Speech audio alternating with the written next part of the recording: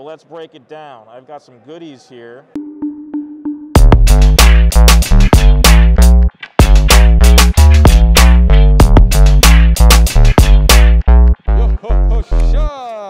What is up, Johku DMD? It is me, Johku DMD, and I'm joined here by the ultimate judge of the Dragon Ball Super Cardgame community, David Fashbinder. You got it. First try too. Nice. Yes. You've seen his name a million times on the DBS discussion group because he is the captain of the DBS discussion group. He is always on top of posting the links in the page so everybody can see what's new. And he's been getting a lot of questions lately about what is going on with these Mythic Booster cards. Do you get a foil in every pack? Is there one of these reprints in every pack? What's the deal with it going on? So we've joined forces here today to help explain what's going on with these cards. So David, you want to take it away? Absolutely. Thank you. Yeah. So Bandai was gracious enough to send me the new gift box.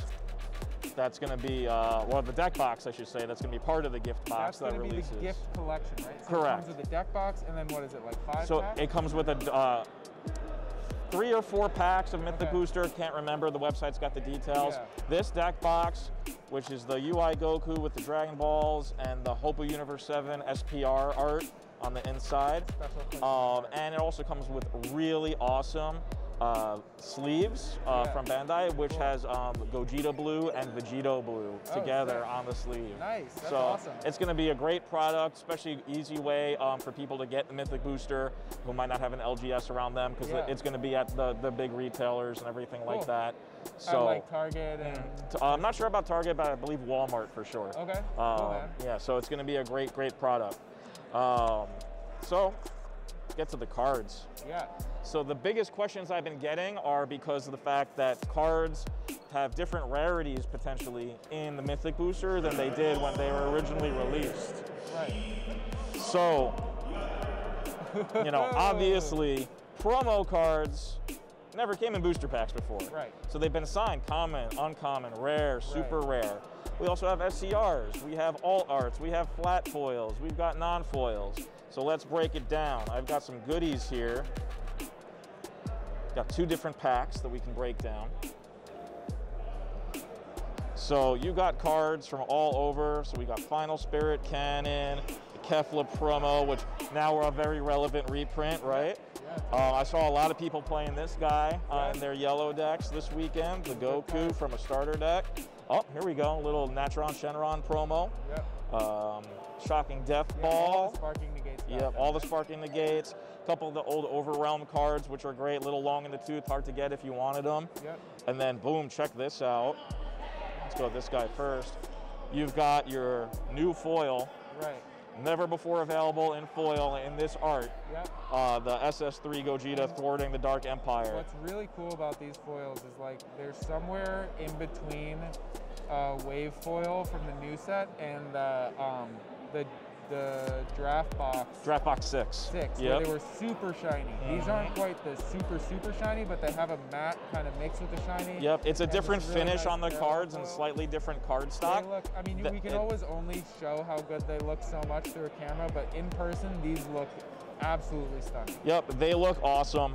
It's a great opportunity for people to get access to cards that maybe they didn't have before. And you're going to get one of these in every pack. You're going to get one original art card that is slotted either as a rare or super rare in every pack with this foiling on it. Right.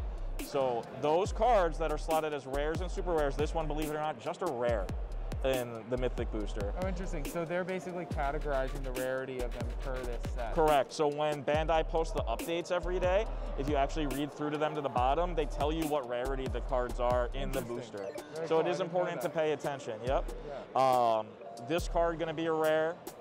So, you know, really great odds of pulling it out of a booster box, which is awesome. Do want to call out that any card with the original art, even if it wasn't available foil before, will have the RE on the bottom for the reprint. Right. So, you know, for collectors that are worried, not that there's a ton of money cards in this set, but for collectors, this will help it. And I've even heard some people that want to chase the RE cards, you know, and add them to their collection. So, I mean, they definitely look better than Yep. Right. And then in every pack you get one of those brand new sick alt art foil cards.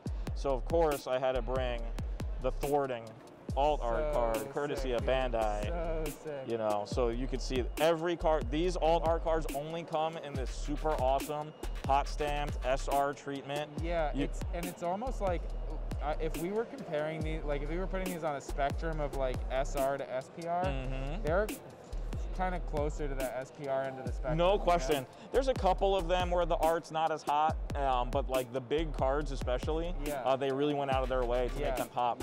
And some cards that even had great art before, now they take it to a next level. You've all seen the Dimension Magic that's on there, the Senzu Bean, recreating that scene where Goku gives Cell a Senzu Bean, the Mufuba Man. In retrospect, I wish I could have brought a Mufuba. I've seen it in person. That card is fire. I don't want to spoil anything for my channel, but I can confirm that card is fire. It is a sexy card. And the last reprint they did with the foil from the winter packs back in Set 6, that was pretty good too. But this one just takes it to a whole nother level. Yeah, it's a really, and the thing that I like, you know, I like most about this product is like, when you're opening packs, like, there's an element of enjoyment and fun that comes from it. This is by far the most rewarding pack of any set of anything that you will ever open. And I just opened a bunch of the Pokemon celebrations, and those are very exciting. This blows it out of the water. Definitely on a per pack basis, right? Because you think about, you buy a booster box of a regular set. There's going to be a lot of packs that just don't wow you. Basically pulling an SR in every single pack. Yep. And then the cards that are not SRs, like if you're just a collector and you just want to get the shiny cool stuff, and then you have friends that want to play, you just give them all the non-foils, and it's basically just core stuff to build like really, really all the Sparking Negate, Sensu Beans, all the key cards for the most part. And again, the ability for players to get really expensive cards. There's even a few more that I know are going to be announced before the end of the preview season that haven't made it into the public view yet, that people are going to be really excited about. Now, I do want to clarify, while you do not always get two of the same in each one, you can do this. This is a real configuration that you can pull out of a pack. So imagine you're a player, you want a couple of thwartings, you haven't been able to get them, they're too pricey, and you crack this in a $5 pack of cards. Talk about jackpot. A couple months ago, you know, $300 right there. Yep. All right, so I got another pack to show you. I believe this one actually has a card that hasn't been shown as a reprint yet in the non-foils. Oh, cool. So, Dimension Magic, the Trunks, Helping Blast. So excited about this one, by the way, getting a foil alt art treatment. Yep. The Vegito Champ promo, Broly, Legends Dawning, can never have enough Broly. And then this was the card that I don't think had been shown yet online, the Piccolo Unison from the pre-release. Even cool in the non-foil. I haven't seen it in the non-foil. Yeah, again, you're a Piccolo fan, you're a collector who needs to have every version of everything. Like, it's great that now you've got another variant to collect. Really cool. I wonder if they're gonna do each set. Maybe we'll see the Soul Striker. Maybe. That would be pretty cool. That would be really cool. That would be super. So here's your Goku Kaioken. Looks fairly similar to the SR version, but you could tell there's like no gold anywhere in the titling or anything like that. I mean, just really, really beautiful cards. Excellent. One thing that I've noticed about all these, this kind of the rare SR foiling, is that the white plating is really good. So that's where, you know, part of the art is left non-foil to make it really pop. Yeah, it's also called reverse hollow foil. So it's basically like there's a white print under that blocks out the holographic from behind. Exactly. So it really pops on these cards. You saw it on the Gogeta. You could see it here. So even cards that it's not a terribly different look from their original version, it really does stand out in a different way now. And you can customize your deck with the version you want. And maybe you get lucky enough to pull that. So you know, some people called out, I know this is the art from the Dokkan game, but man, Dokkan doesn't look like this in the flesh.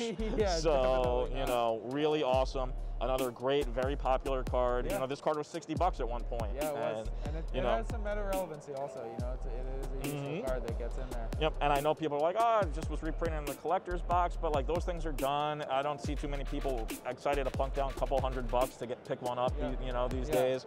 So, you know, You didn't get a collector binder, now you can get this. Maybe you love this card, you love Goku, Evan Glover, what's up? You know, and now you got another Goku to go after and get. Definitely. And I think, you know, I really like that they're doing the gift collection, and you know, you can just buy sealed product if you want, or just buy packs. Like, it's going to be such a rewarding, fun set to open, and it's coming out around the holidays. We don't have a confirmed date, but I'm assuming somewhere around Christmas. December, January is what I'm hearing. And, you know, it'd be a great opportunity. You know, if you have a friend that likes Dragon Ball and you want to share some insanely beautiful art with them, pick up one of these gift boxes and give it to them for the holidays. And, and I think about being like a locals player, right? Like I've gotten back into getting to be able to go to my locals every week. And, you know, as much as getting free stuff is always great, you know, coming in second, third, fourth place, getting a pack or two of a set when we're already like a month into its release, and I've got everything. Come on, man, I got the itch. I already bought everything that I need. And, you know, it could be a little underwhelming, you know, not very exciting. But if I could say, hey, man, can I get a pack of Mythic Booster?